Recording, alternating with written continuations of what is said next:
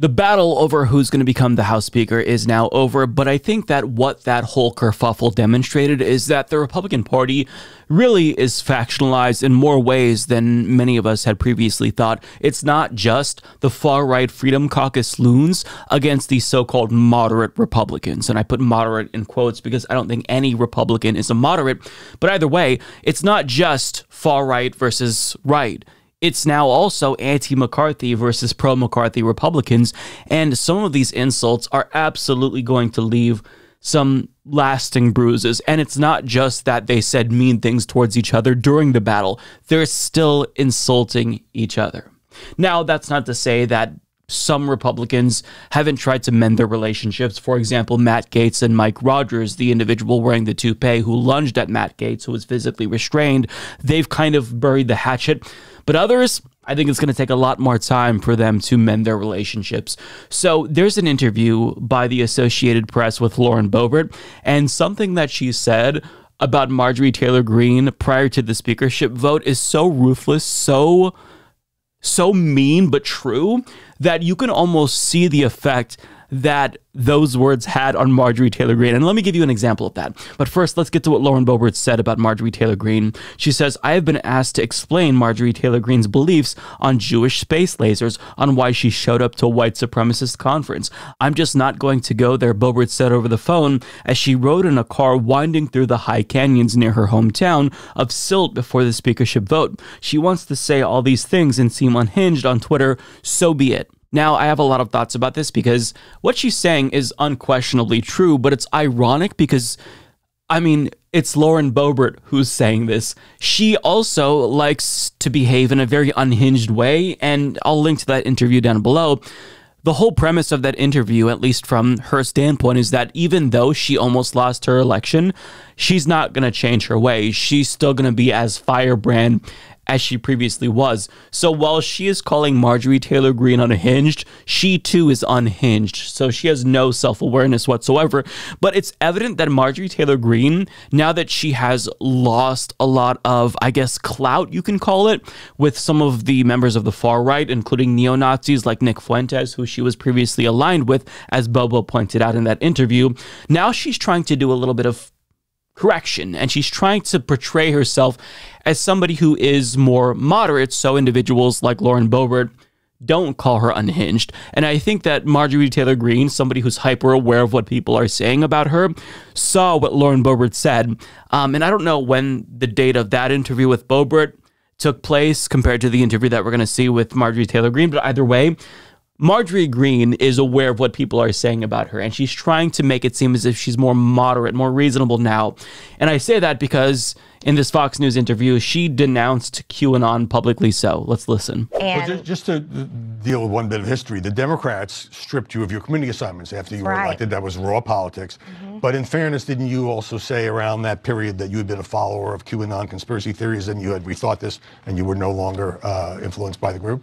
Well, like a lot of people today, I had easily gotten sucked into some things I'd seen on the internet, but that was dealt with quickly early on. I never campaigned on those things.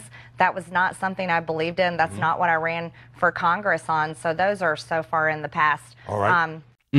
So she got sucked into an internet thing that was happening.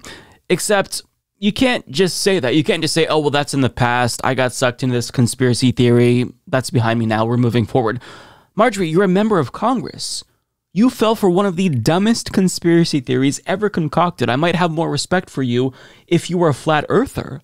So you can't just say, well, yeah, I fell for that and I moved on. We have to have a serious conversation about whether or not you're capable of having the amount of power that you have. Again, you are a sitting member of Congress.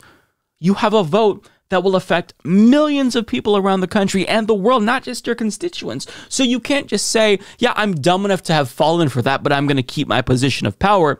But this is her trying to pretend as if she is moderating, so that way insults like the one that Bobo threw at her don't stick as hard. But the problem is she is speaking out of both sides of her mouth, because on one hand, while she's publicly disavowing QAnon, she's also saying things like this in the same interview. And listen carefully, because she's going to be asked whether or not she believes Joe Biden was legitimately elected. She's going to basically brush that aside and not even answer the question, but the host doesn't pick up on her disingenuous maneuver here. Let's watch. When things got heated, you said this about Congressman Chip Roy of Texas. He refused to object on January 6th. That's not what our base wanted. So a lot of the people who were backing Kevin McCarthy also didn't vote to certify the Electoral College results for Joe Biden. Do you think that's an important thing to the base even today? Oh, it's very important. Well, what I was pointing out is the same people that conservatives were holding up in high esteem don't necessarily have those voting records, while they're at the same time criticizing Kevin McCarthy, who does. Right. Kevin McCarthy did object on January 6th, and he's been a top target of the Democrats and the January 6th committee. So do you believe that Joe Biden is a legitimately elected president? Of course Joe Biden's the president. That's always a silly question. Okay, I wasn't trying to be silly. I was trying to just clarify. Okay, he did not ask you who's the president now. That's the easiest quiz ever. He asked you, did Biden win the presidency legitimately? And you didn't answer that question. And if you notice, this is kind of the go-to answer for election deniers. When you ask them, was Joe Biden legitimately elected? They'll say, of course he's the president. Right, but I'm not asking you whether or not you see that he's the president now. We can all see that. But do you believe the election was stolen? So these hosts, these journalists who ask these questions, they need to be more savvy about the way that they word this, and they need to push back, because what she did there was play loose with the facts. She's essentially tacitly denying that Joe Biden was elected legitimately, but yet in that same interview, she wants to be portrayed as being this reasonable moderate.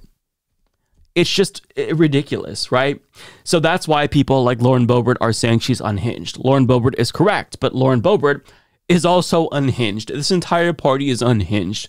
Now, going back to Matt Gaetz, I referenced him earlier in this video.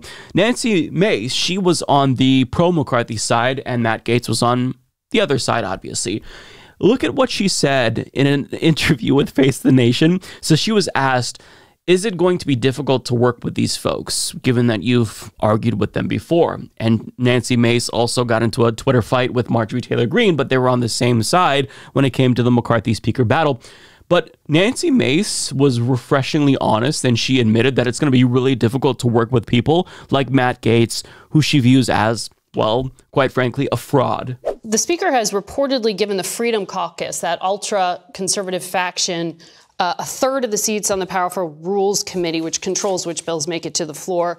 You've called Matt Gaetz, one of its members, a political D-lister and a fraud. You've sparred with Marjorie Taylor Greene. I'll show our viewers part of that and let them interpret your meaning. How are you going to work with these folks to get anything done for the American people? It's going to be very difficult. Matt Gaetz is a fraud. Every time he voted against Kevin McCarthy last week, he sent out a fundraising email. What you saw last week was a constitutional process diminished by those kinds of political actions. That was really interesting, and I respect her for being so forward with her opinion about Matt Gaetz, because most normal people can see that he's obviously a fraud, and what he was doing with the McCarthy speaker battle was grandstanding.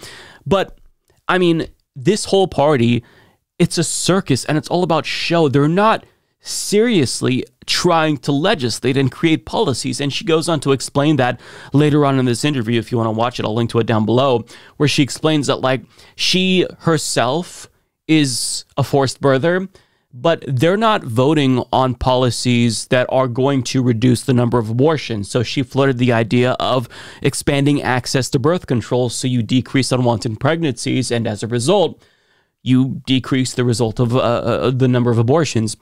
And she says that they're not focused on things like this, so they're not serious about governing.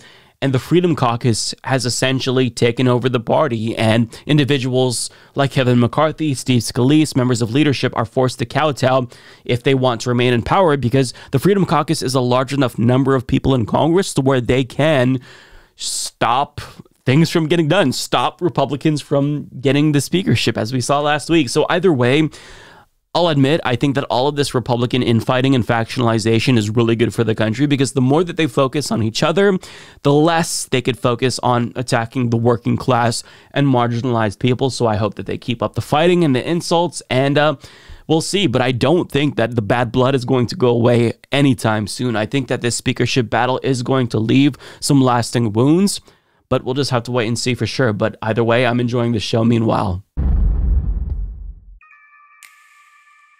I'm gonna come. Do not